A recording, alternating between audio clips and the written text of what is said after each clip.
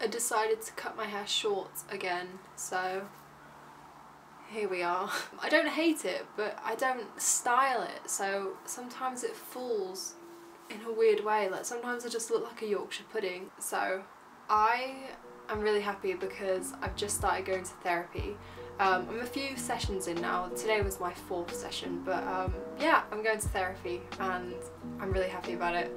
I was planning to go to therapy this time last year and I just didn't get around to doing it, and then a year later I'm finally going, and it's overdue, but I'm there, so that's all that matters. Today I just wanted to talk about what's been going on, like my therapy sessions, how I feel about them and what I've learned so far, because not only is it interesting, I just want to document it for myself, so I have something to look back on, kind of like a reference, you know? So yeah, I just wanted to talk about therapy, like how it's going and what I'm learning, and yeah, because I'm just so happy I'm going, and I would like to share that, please. The reason I wanted to go to therapy in the first place is because, first of all, I wasn't very stable, and I just wanted help basically. And then another reason is that I want a better understanding of myself. I want to learn more about myself, why I do the things I do, and just have a different, a new perspective.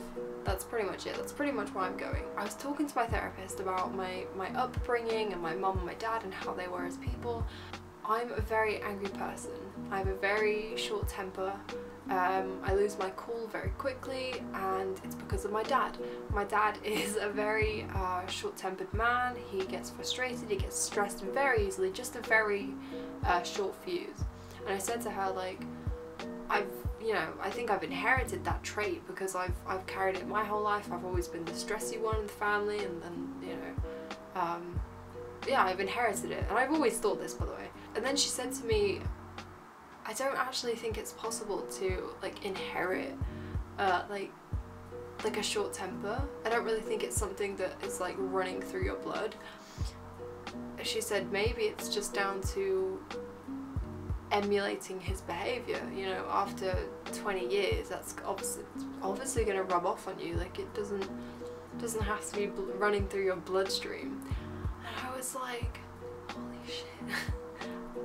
My entire life I've always thought I inherited anger from my dad. And I never thought, it never occurred to me that, oh, maybe I'm just copying his behaviour after all these years.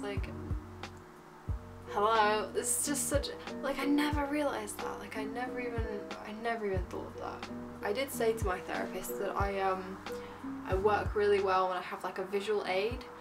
I like metaphors because they just help me envision it in my head. And I basically said, sometimes I feel like I'm drowning, and I need to come up for air, and the only way I can come up for air is by making a mistake or doing something stupid. And she basically used that.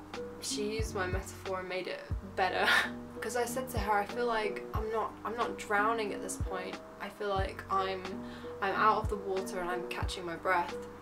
And she said, that's fine, but what we need to do is get you to the shore. We need to wash you up. Because while you're coming up for air, you're still in the water, you're still in the realm of what got you there in the first place, and your head's above the water, so you're still quite swamped with everything. And the idea is just to get you to the bank. So once you do get to the bank, you can kind of take a step back and just look what got you there, and look why and how, and just look at it. Just take a step back and look. So yeah, that's basically what I'm trying to do at the moment, and what I'm thinking about is trying to get to the bank. I don't know what the bank holds, but yeah, I really like that metaphor a lot, because as she was saying it, it was really making sense in my head. So another thing I do is I get assigned homework. For the past 2 weeks I've been doing a mood diary. That was my assignment, and I find that the mood diaries really help, because we go through it in my session, and we just kind of talk about why these feelings and behaviours, how they connect and what's triggering what. It's really interesting. Like, I really do love CBT because it's so like analytical, and it reminds me of I used to love English a lot. I used to love analysing like stories and poems, and it kind of reminds me like that, except instead of analysing Of Mice and Men for GCSE, it's like analysing my life. Oh yeah, I want to talk about this because this was something that was really interesting to me today. So she made up this kind of like a flow chart, and basically it's a way to kind of understand what's going on in the cycle of my life, like what's bringing me here, what's making me feel the way I do and stuff, and it's about understanding the cycle but also breaking it. So it starts at the top, and at the top it says early experiences, and that's basically just, I think the way she described it was that no one is born with depression, no one's born with anxiety, so it's starting from the very beginning and then easing your way into how things like depression and anxiety came about, because no one's born with it, you know, so where does it evolve from?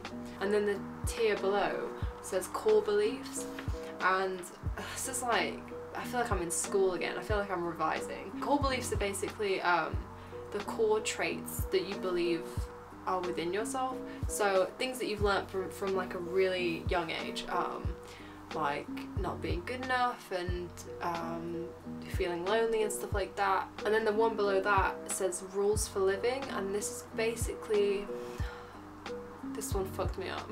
Rules for living is basically about being under certain control, and like for example, like you're young, you're a kid and you go to school, say you have issues at home, and you kind of figure out that the only way that you get praise from your parents is if you do well on a test and stuff like that, and it's kind of just about like abiding, kind of like being in a maze. It's kind of figuring out what bits aren't your dead ends, like which ways not to go and which ways, yeah. After you have these three tiers, it goes into a cycle. So underneath rules for living it says trigger, and this is basically what triggers you. Fucking triggered. And after that it goes into negative predictions like anxiety and stuff like that, and then it goes into unhelpful behaviours. So this is when it goes into like the acting upon part, like this is the bit that is like physical. And then after that it says reinforce core beliefs, so that goes back to this bit, so it's about thinking about the things that make you you, probably not in the best light. And then that goes on to self-criticizing thoughts, and then it goes on to low mood, and then it goes back to trigger, and then it goes around. And I really resonated with it, like as she was explaining it I was just like, oh. Like I really resonated with it, and I really feel like this is gonna help, and I think I might just like annotate it. But yeah, that was really interesting because it literally is a cycle. Like the reason we feel so shit all the time, the reason we feel the way we do about ourselves is because of a cycle, and honestly it's just about breaking the cycle. But obviously you need to figure out what the cycle is first, and that's why I find that really helpful. And then for next week I have to fill out this sheet, so I've taken this home with me, and it's basically a thought record sheet. It's really it's just very analytical, which I really like, and so it just splits it up into categories like situation, unhelpful thoughts, feelings and emotions, what emotion did I feel, and stuff like that. It just basically it helps to diffuse the problems and the feelings, and brings it back down to a way that I can understand and that my therapist can help me understand. But yeah, that's pretty much it. Long story short, I'm really enjoying therapy at the moment. Yeah, really like it. It's really rewarding, and I can't wait to get on that shore. I fucking love that metaphor. I'm never gonna let that go. Excuse me. That's it really. That's all I really wanted to talk about. I just wanted to document my time in therapy, and yeah, like I said, I'm really enjoying it, so that's good. What's up? You stink like tuna. What's up? Andy's gone. I'm gonna go now. See you later. Bye, you big fat grapes.